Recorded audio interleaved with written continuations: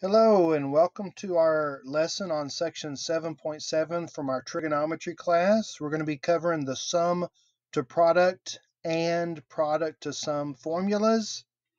And the first thing I want to point out is though it's called sum to product, notice it's also sum and difference. So really it would be sum or difference to product. And then over here, product to sum or difference, because this one has a minus. These are both sums, okay?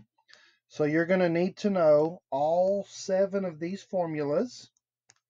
We're going to look at 5 examples using these formulas, okay? First example, we're given the sine of 195 times the cosine of 75. And this would say use a product to sum formula to find the exact value. So here we're going to say the 195 is alpha and the 75 is beta. And so we're looking for a formula for sine alpha times cosine of beta. Sine alpha times cosine of beta right here, that's going to equal 1/2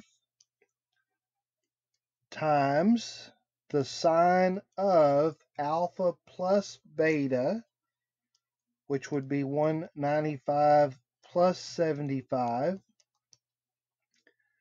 plus the sine of alpha minus beta, 195 minus 75. And that's implementing the correct formula for doing a product to sum here. Now the next step is to do the arithmetic. 195 plus 75, that adds to make 270. And 195 minus 75 makes 120. Now notice that both of these angles are unit circle angles. So then we can go to the unit circle at 270 and find the y coordinate, and then at 120 and find the y coordinate. So sine of 270, that's going to work out to be -1 from the unit circle. And sine of 120, again, that's going to be square root of 3/2 from the unit circle. And then at this point, I need to get a common denominator so that I can add my 2 fractions inside the parentheses. -1 is the same as 2/2. And then I guess I could go ahead and distribute my half. So my final answer is going to be -2 plus square root of 3 all over 4. 2 times 2 is 4. And that should be my final answer in simplest radical form. Now, if I want, I can grab my calculator and check that, which I think I want to. And we need to be in degree mode. Sine of 195, you want to put the times you can, times cosine of 75 equals, look at that, that gives the same radical answer as I got. So that makes me feel really good about that answer. All right, and that example is done. Next example. Let's say that we have cosine of 255 minus cosine of 195, and the instructions say find the exact value. So again, what we have here, we have cosine, we're going to call this alpha, and this angle we're going to call beta. We're looking for a formula for cosine alpha minus cosine beta. And that's going to be this guy right here, cosine alpha minus cosine beta. That's -2 negative 2 sine of alpha plus beta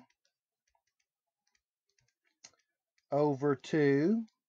Again, if you scroll back up and look at that formula, alpha plus beta over 2 times the sine of alpha minus beta over 2. And then we need to do the arithmetic to figure out what those angles are. So 255 plus 195 divided by 2, that works out to be 225. And 255 minus 195 over 2, that works out to be 30. And again, both of these angles are unit circle angles. And so then all we need to do is go to 225 and find the y-coordinate, go to 30 and find the y-coordinate, okay? So that's going to be negative square root of 2 over 2 is the sine of 225, and 1/2 is the sine of 30. And then we can simply multiply straight across, okay? Negative times a negative makes a positive. These 2's will cancel and give me square root of 2 over 2. And that should be my final answer in simplest radical form. And let's verify that. So we're in degree mode. We need to do cosine of 255 minus cosine of 195. And we get the right answer. So again, that makes us feel good. Verification with the calculator. All right, next example.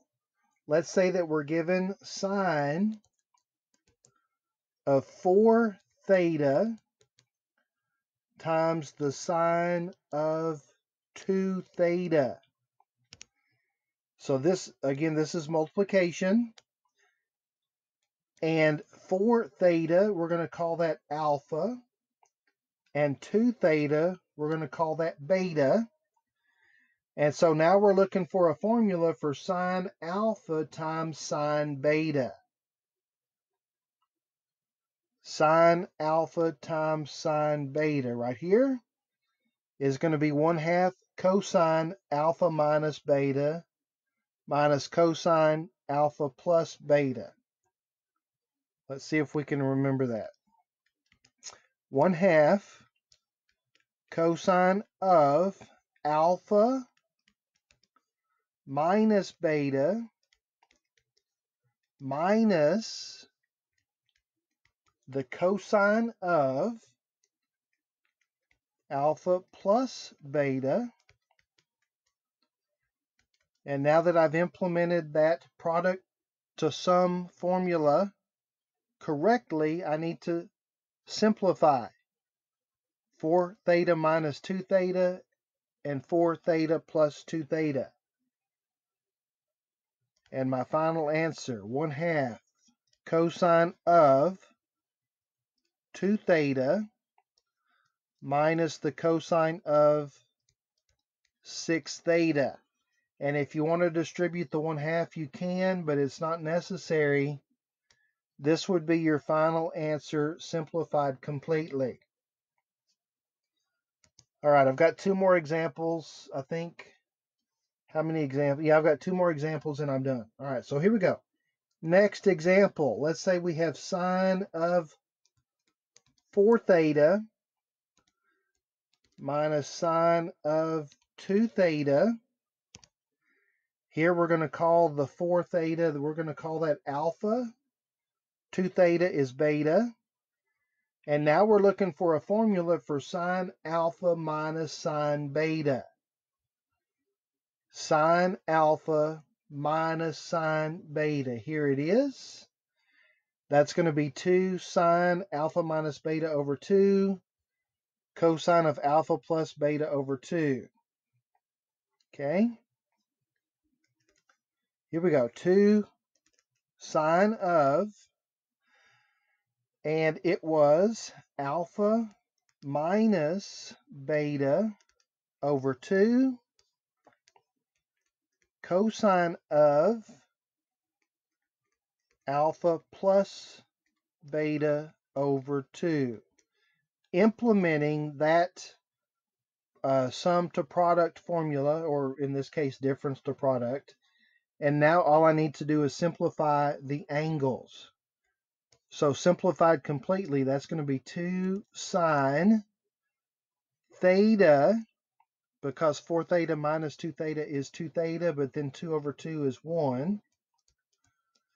And 4 plus 2 is 6 theta, divided by 2 is 3 theta.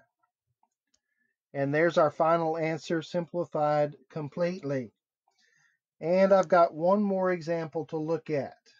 I did save the best for last. This is cosine of theta minus cosine of 3 theta all over sine theta plus sine of 3 theta. And we're going to verify that this fraction will reduce to just tangent of theta. So this is another trig identity, verifying a trig identity, or we could call this a trig proof. And let's see, where are we going to start? We're going to start on the more complicated side and try to get it to be tangent of theta. That's our goal, okay? So the first thing I want to notice up top is I can call this alpha and this beta. And at that point, I'm looking for a formula for cosine alpha minus cosine beta. Cosine alpha minus cosine beta. Again, that's going to be this guy right here. Cosine alpha minus cosine beta. And we're going to implement this formula. Okay? So that's going to be negative 2.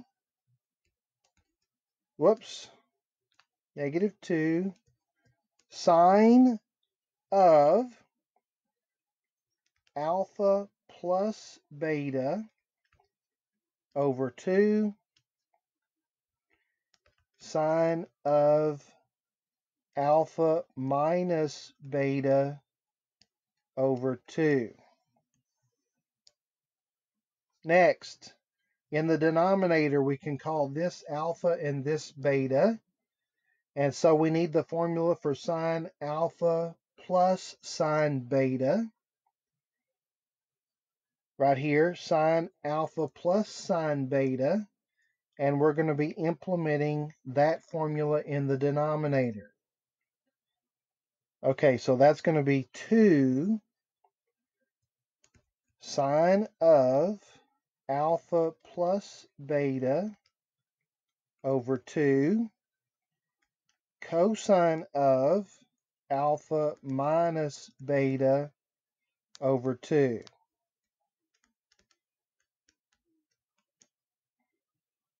Man, and it looks like we made it more complicated, but hang on, it's going to get better. Okay, next we're going to simplify. 1, 2, 3, 4. We're going to simplify all of those angles. Oh, and notice, since everything is multiplied, since everything's a factor, I can go ahead and cancel these 2's. And that's going to give me negative sine of theta plus 3 theta is 4 theta, divided by 2 is 2 theta.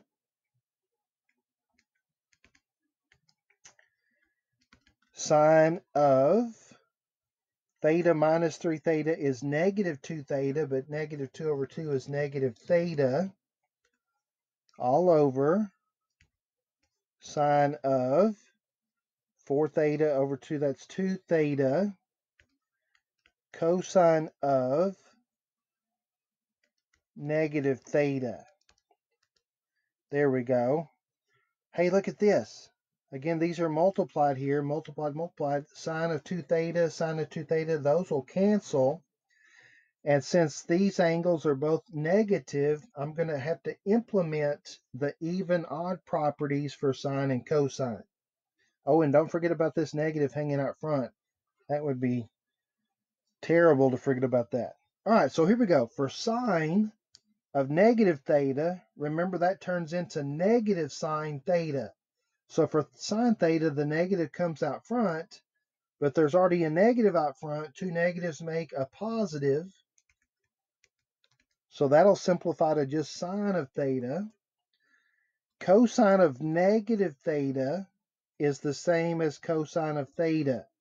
The even odd property for cosine says the negative just disappears. It's the same thing. And then we have a quotient identity that says sine over cosine is tangent.